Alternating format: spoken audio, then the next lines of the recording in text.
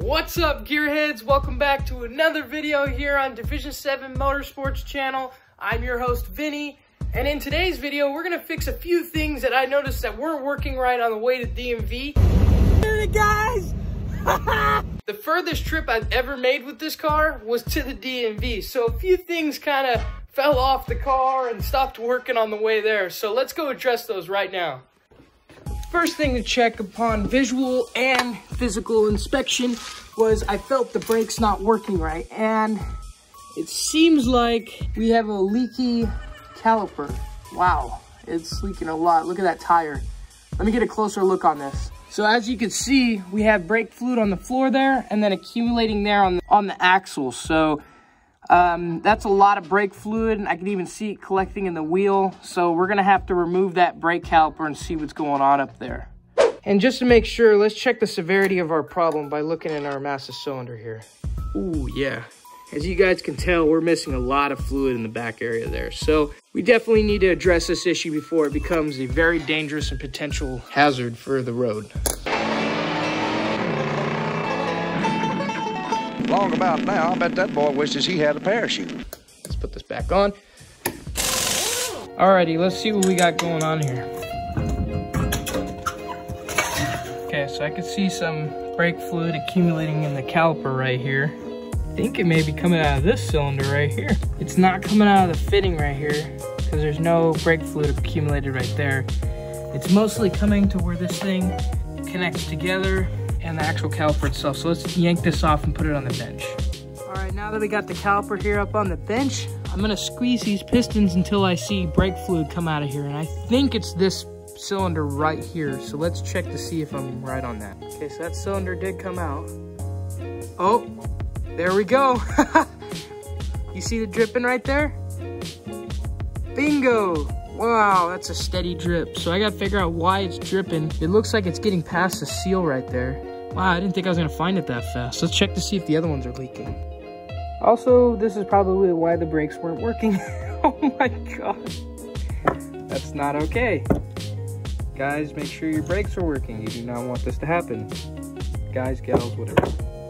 If you like what I'm doing here on my channel, make sure you guys subscribe if you haven't already. I really appreciate you guys coming here and supporting me. Thank you very much. Click the bell notification so you get reminded that Wednesday and Saturday I will be posting videos weekly. So make sure you guys remember that. With that said, let's get right back into the video. I think I found the culprit to our leak. Take a look at that piston right there and you'll see the little pinhole. See if you'll see it better over here.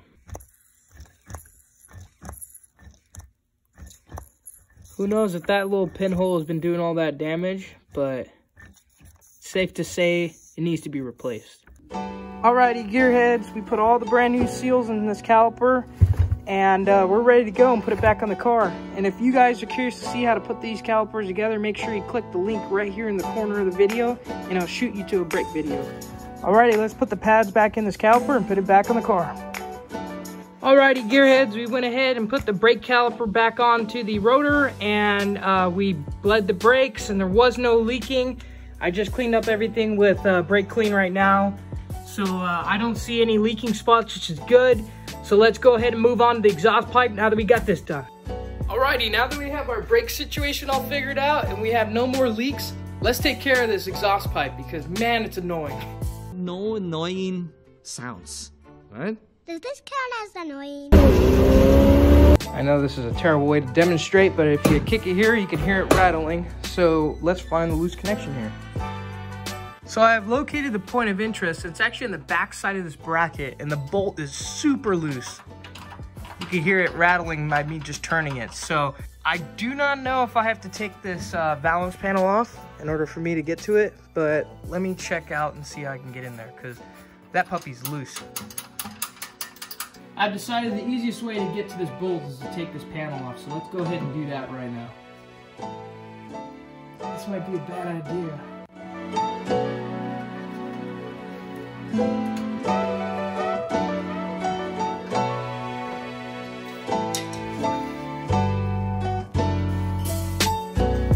The panel seems to be super frozen on there, so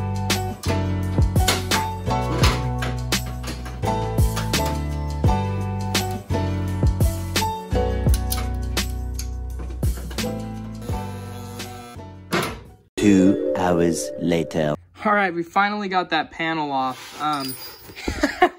Took a lot of tools to get it off because this screw didn't want to come out, but I finally tightened the exhaust all the way down the frame. This is just the last nut to keep it from backing out, but it's in there good now. It won't make any noise, so I gotta put this back together, but woo, that was a job.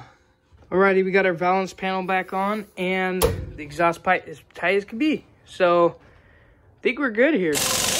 All right, Gearheads, that's going to be the end of today's Wednesday video. We got the Corvette to where we needed it to be so that we could go and take it out on Saturday so we could drive it and enjoy it because, you know, of course, without any brakes, we can't stop. So now that we got it all situated, we could come back on Saturday and drive this car and have some fun with it. So I'm glad that we got all those small cosmetic things figured out. Now we can take it out for a ride. If you guys enjoyed today's video, please remember to leave a like, comment, and subscribe if you haven't already. Thanks for all your guys' great feedback. I can't wait to see you guys on Saturday.